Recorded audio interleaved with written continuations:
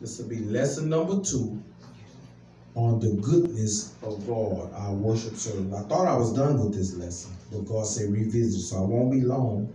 So I want to reiterate some things that I said on last week. The goodness of God is my title. I want to say good morning to all of you that are watching again by YouTube. For those of you that are here at the service, may God be with you. The goodness of God. That's what I want to talk about. This will be lesson number 2. You hear that phrase often. God is good. And He is. Amen. He is good. I can tell you that from experience. And the Bible says that He is. The rich young ruler walked up to Jesus and said, "Good master, what must I do to be saved?" And Jesus stopped him. He said, first of all, there's none good save God alone. God is the only one that's good. Amen. And so he desired to be saved, but he wasn't willing to do what God required of him to be saved. So in his eyesight, God was only good because He gave me a lot of stuff. And so Jesus told him to go sell everything that he had and give it to the poor. But thou come now and follow me and be one of my preachers. And he didn't want to do that. Now you taking it a little too far, Jesus, because the Bible said the boy had many riches. And so God was only good because he was getting from God what he thought he should have. But when Jesus told him, go sell everything you have because that's going to be a hindrance to the ministry that I have for you, and give it to the poor, and then come follow me and you have riches in heaven. He didn't want no riches in heaven. He wanted riches now. Amen.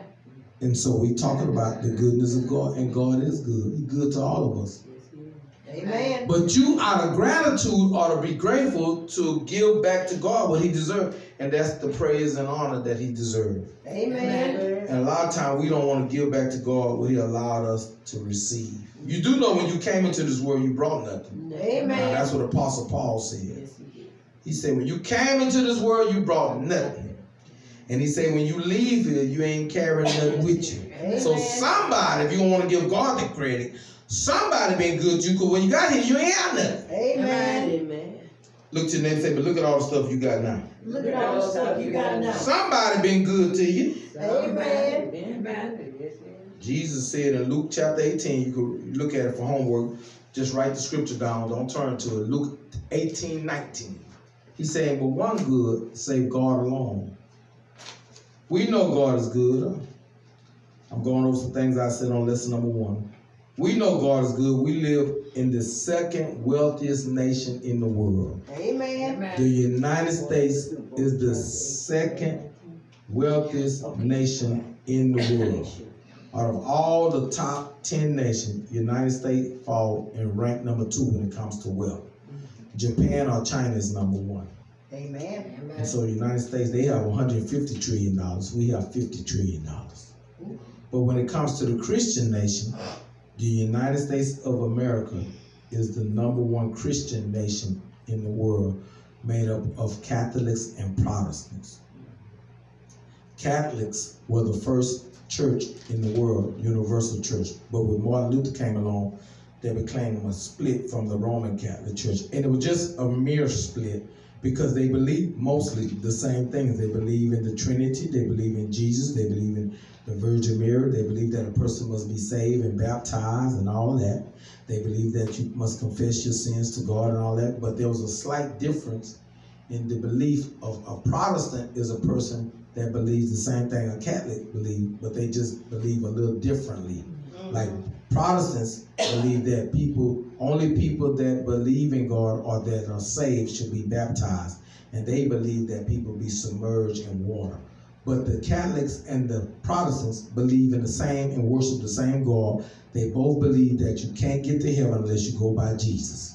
That's the good part. Amen. But you know, when you got humans in the mix, there's going to always be some splits. But anyway, we can agree on that goodness of God. We need to give God the glory and the honor. Amen. And so we the second nation when it comes to wealth. We the second richest nation in the world, which is not bad according to the whole world. but we the #1 Christian nation in the world. Amen. Yet many of us don't show gratitude to God for the good He is doing and has done in our life. The churches all over the world should be packed. Not because the pastor wants you there. A lot of people think it's the pastor want people to come to. No, there's a scripture that say, forsake not yourself from the assembly. That's in Hebrews chapter 10. God wants you to go to church. Amen. Amen. We go everywhere else without a problem. Amen. You know you can watch a football game on TV if you got a big screen on, but some of us just got to go to the stadium. Amen. Look to the neighbor and say, you can't smell the popcorn on TV though. You can't smell the popcorn on TV. You can't smell the chili dog and the cheese on TV. Amen. Amen. Amen. Some people just want to go in person to get the live effect. You don't want to get the live effect from church? Amen. I'll just watch it online. It ain't the same. Amen. And we don't do that. We don't do that with the company. You could do, my wife used to do it. You could do in-house aerobics, put it on YouTube and that, but you don't smell the sweat of other people at the gym. Amen. There's something about when you go to the gym and get on the machine, it motivates you. Amen. But we talking about the goodness of God. Amen. Amen. Yet many of us don't show gratitude to God for the good He is doing and has done in our life. Amen. We were taught when we was young, when somebody do something good for you, to say thank you. Amen. And you can't just tell God thank you and don't come see Him sometime. Amen. Out of gratitude, you ought to worship God. Amen. The Bible says, give honor to whom honor is due. Amen. We honor everything but God. We got a day for everything. Amen. Mother's Day, Father's Day, National Donut Day, Amen. National Fried Chicken. I love National Fried Chicken Day. National Fried Chicken. Amen. But when do we honor God? Besides Easter. Amen. Besides Easter. I mean, what if God said, I'm going to just bless you once a year? You get one blessing a year, whether it's for your finances, your healing, for whatever you need. I'm going to only do it once a year. You say, well, that ain't fair. Amen. Amen. But you see how God feels now.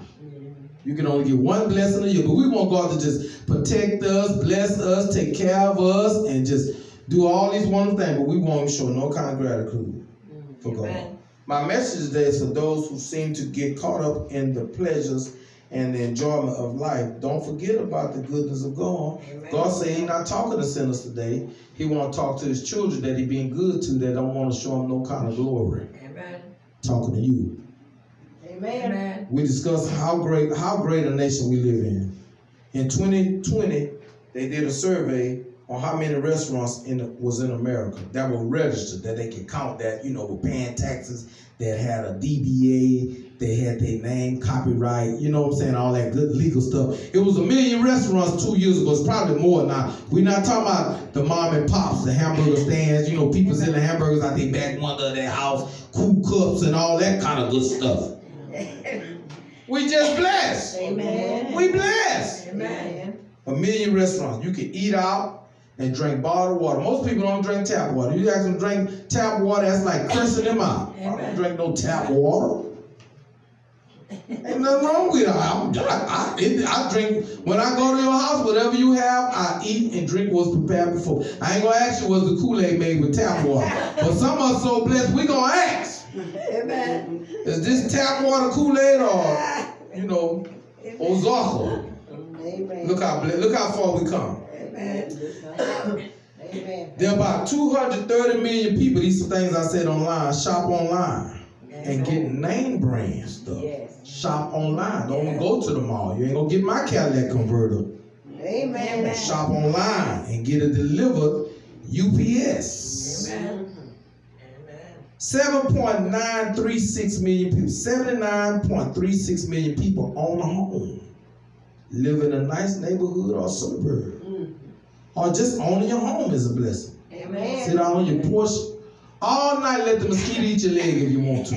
Amen. Ain't nobody tell you go home, go in the house. No curfew. Amen. Amen. Amen. We blessed. Amen. 43.6 million people rent. Live in a fancy apartment or high rise with elevators. I ain't got to catch the stairs. Amen. Covered parking. Out of all those people, only 742 people are homeless and need a place to stay. 94.6% have a checking account. Amen. Amen. Means we got some money coming in or money saved. Amen. Amen. Amen. 276 million registered vehicles on a car. 276 people. 276 million people have an automobile. 91% of households have access to a vehicle. Amen. Amen. We ain't on Metro. We told Metro bye-bye. Amen. 130,930 public and private schools. Our children have the finest education. 5,300 colleges and universities. Some of them are going online. Amen. Don't have to worry about paying for a dorm. We go online. 40,000 grocery stores. When mama and them grew up in the age of farming, most people, a tractor would kill them today. They don't cut their own yard, let alone walk behind a tractor. Amen. Amen. Amen. 40,000 grocery stores. They did a recent poll of 2,000 Americans, showed most Americans eat at least 2 meals a day and 3 snacks. Amen. Amen. Overseas, in Afghanistan, I heard they eat just 1 meal a day. They say we are gluttony. We eat too much food in America. 2 meals a day and 3 snacks. Amen. You talking about me right there. I know I'm going to get 2 meals and at least 2 snacks Amen. a day. Amen. If you multiply that times 7, that's 28 meals in a week. Amen. Amen. We include the juice and soda pop we drink. Amen. Amen. Amen. 380,000 churches in the United States in 2020. And of those 380,000, only 30,000 shut down. That ain't bad. Amen. Amen. Deuteronomy 8:18, it says, but thou shalt remember the Lord thy God. It is he that giveth thee the power to get the wealth. God is responsible for you being wealthy today. Amen. Because when you came into this world, you brought nothing. Amen. And when you leave here, you should carry nothing. Amen. And if you got the wealth, somebody either gave it to you or you worked for it. And so he gave you the help to get the wealth. That's right. I say he gave you the help to get the wealth. A Amen. sick man can't make no money. Amen. Amen. Some of us have forgotten how we used to live before God blessed us Amen. and showed us favor and kindness. Some of us forgot how we used to live. Some of y'all was so poor you used to eat mayonnaise sandwich with sugar on it. Don't look at your neighbor. Don't you dare do that. Amen. And if you was real broke, you ate a mustard sandwich with hot sauce. Amen. A potato salad sandwich with bread. We ain't had that. And when the spaghettis got low, you put the rest of those spaghettis and made a spaghetti sandwich. Don't tell your friends you eat spaghetti sandwich. Amen. Because you wanted that starch. Amen. And now you don't even eat spaghettis. You eat lasagna. Amen. And what's them fancy them raviolis with meat in them? Amen. From Olive Garden. They about $7 for 4 liters. I went a long time ago. I said, give me some raviolis. And the lady brought me 4 raviolis and a bottle of water. I said, ma'am, is this all will come in a ravioli? She said, yeah, that's all will come in a ravioli with 4 big ones. I said, what is this? I was still hungry. Somebody had meatball and spaghetti. I should have did like them. Amen. Amen. We don't eat spaghetti sandwich no more. Amen. And we was happy. Amen. Yes. Now we too good. We Amen. mac and cheese with the fake cheese in it. Now we only eat Velveeta now. You talking about, if it ain't Velveeta, don't put that on the hamburger. They ain't gonna eat it. Or jalapeno jack. I didn't know what a jalapeno jack was growing up. Amen. You want some pepper on your cheese, you put pepper on your cheese. Cut it and put it on there. Amen. Don't Amen. pepper come in your cheese. I just want you to mind you, some of us have forgotten how we used to live before God blessed us and showed us favor and kindness. I want to remind you today to show some gratitude to our God and don't forget where you come from. Don't let your accomplishments stand in the way of your God. I'm going to say that again. Don't let your accomplishments stand in the way of God. Amen. Look to the next, say on lesson number 2 now. Lesson number 2. Listen, don't get caught up in this what people are saying in the day. Amen. Your life should never be measured by your possessions. Amen. Your life should never be measured by your possession. Amen. Your life should not consist of the thing that you possess, but your life should be measured by the relationship you have with God. Amen. Quickly, let's go to Luke 12:15. I want to show you that scripture. Luke 12:15. Don't let people Amen. convince you that your life should be measured on your possessions. That ain't how God look at you. Amen. Luke 12:15. Your life does not consist in the abundance of things you possess. Amen. Amen. There's a lot of people have a lot of possessions but don't have time for God. Amen. Amen. Luke 12:15, when you find it, say, bless his name. Bless his name. Look what it says. And he said unto them, take heed and beware of covetousness, for his man's life consists not in the abundance of things which he possesseth. That's what Jesus said. Your life is not based on how much stuff you got. But you listen at some of these churches, that's all they base it on. Amen. Amen. Amen. God wants you to have this and God wants you to have that.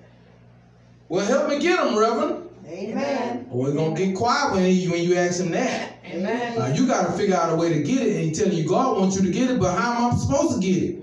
Amen. The Bible says if you be willing and obedient, you shall eat the good of the land. Amen. That's in Isaiah chapter 1. So if you be willing and obedient, what good parent won't take care of their kids? Amen. God going to bless you because you're obedient. Amen. For every good and perfect gift come from God alone. If you got something and you having something and you blessed, it's because God been good to you. Amen. That's why it's called the goodness of God. Let's look at James chapter 1 verse 12. James chapter 1 verse 12, or you can just write the script down, look at it when you get home. Look to your neighbor and say, he ain't gonna tell you if it ain't in there. He ain't gonna tell you if it ain't in there. I speak for God. I want you to know this. Knowledge is power. Don't you ever forget that. Amen. Amen. Knowledge is power. Jesus said, you shall know the truth. The truth gonna do what? Make you free. Amen. James chapter 1 verse 12. James chapter 1. I think I wrote down. No, it's 17. James chapter 1. I'm in the right chapter. I just wrote down the wrong verse. I know it is in my heart. I write too fast when I'm writing these messages. Because I write when God speaks to me. It's the same chapter. Just go down to verse 17. Look what it says. Every good and every perfect gift is from above and cometh down from the Father of lights, with whom is no variance, neither shadow of turning. So every good and perfect gift come from who? From God. Paul said, we brought nothing into this world, and it's certain we shall take nothing away. Job said, naked I came. Amen. I got some Bible. Job said, when I came here, I was naked. Amen. And naked I shall return. And he said, and the Lord give it, and the Lord what? He gonna give it to you when you get here, and when you get ready to leave, he gonna take it back. Amen. Because you don't need it where you going. Amen. Amen. Amen. The goodness of God. Yes. I like what Job said. I was naked when I got here. And look at all the clothes you got now. Amen. So many pair of shoes. I remember we used to go to Payless and try to get buy one, get one free. You don't boy Payless clothes, but if there was over, you wouldn't go nowhere. Amen. Because God done what? Bless you. Amen. Amen. I'm getting real close to this last scripture. You don't have to turn to Proverbs 10:22. Proverbs 10:22 say, the blessings of the Lord make it rich, and with it he added no sorrow. When God give you something, sadness is not connected to it. Amen. There's a lot of people, they got wealth and riches, and they suicidal. But we thought money bring happiness. In some cases, it do. But the divorce rate in Hollywood is just as bad as it is in the hood. Amen. Amen. Somebody made a song that said, love will keep us together, not the yacht, not the mansion. Love will keep us together. Amen. Amen. Amen. Amen. But if money was the binder between a man and a woman and his family, then why so many people get divorced in Hollywood? Because I can tell you why. They don't follow the principle of marriage, which come down from what? God. He said, husband, love your wife. And he said, husband, love your wife, y'all got money in the bank.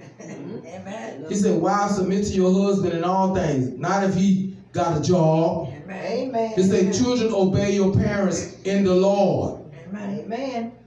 Not if they let you go on a field trip. Not if they let you go hiking. Not if they let you spend the night at your friend's house. Not if they let you and give you everything you want, buy you an Xbox. Say, children, obey your parents. See, we'll follow God, then everything will be all right. Amen. The goodness of God should lead you to repent and change, because we all know that God is a good God. Yes, Lord. Give the Lord a hand clap of praise in Jesus' name.